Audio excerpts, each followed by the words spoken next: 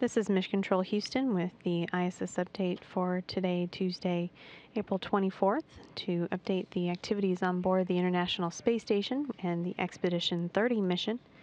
The team here in Mission Control Houston is watching over systems aboard the station and not working any major issues at this time. All is functioning well as the crew members work through the mid-afternoon of their day on board the complex.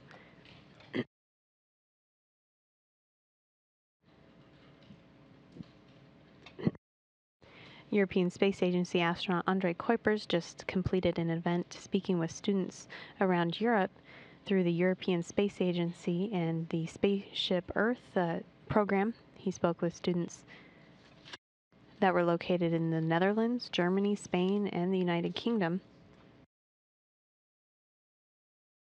Following that event, Kuipers is due to go back to working with NASA astronaut Don Pettit on some training at the robotics workstation aboard the complex.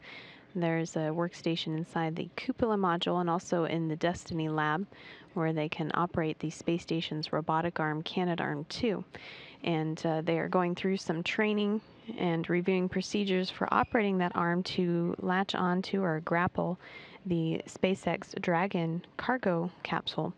They've been refreshing their training on that procedure in preparations for that cargo vehicle and its first flight to the International Space Station, and that they'll continue with that training, although SpaceX announced on Monday that the launch will be delayed from the target of April 30th. In a statement, it was cited that SpaceX needed more time to finish hardware-in-the-loop testing and properly review and follow up on all the data, and that it would be wise to push the launch likely about a week, and that date will be coordinated with NASA and set soon.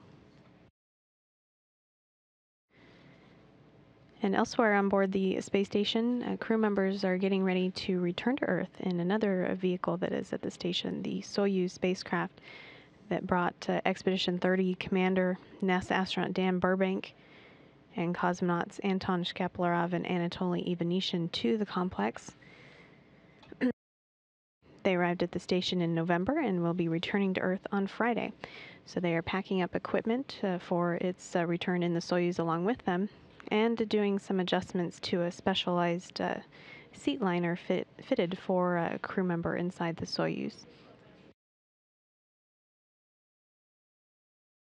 In dealing with another vehicle at the station, astronaut Don Pettit was continuing to unpack cargo that was delivered by the European Space Agency's automated transfer vehicle, the third ESA cargo vehicle delivered to the station, called Eduardo Amalde.